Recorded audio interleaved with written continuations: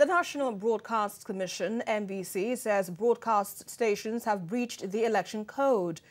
At a workshop organized by the BBC, the NBC zonal chairman in Lagos says elections coverage must be decent, fair, accurate, balanced, and emphasizing on the need to avoid airing provocative materials.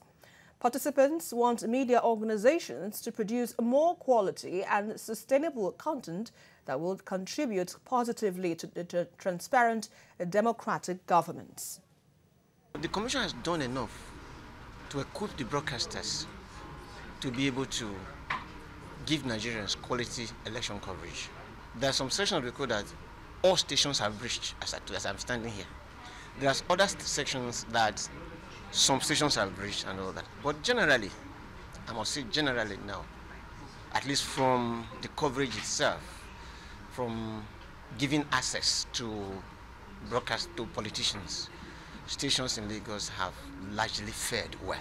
We should follow the rules, in terms of fairness, objectivity, decency in language, and then try as much as possible to remove our personality from reportage. It's key. The best way to go about it is to put to practice all that we have learned.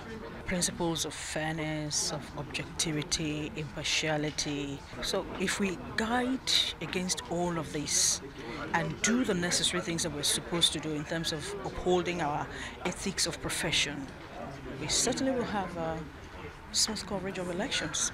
We must flow with the NBC. We shouldn't just see them as regulators who are out to just get money from breaking the rules, but rather to ensure that we have a violence-free process, because that's the ultimate aim.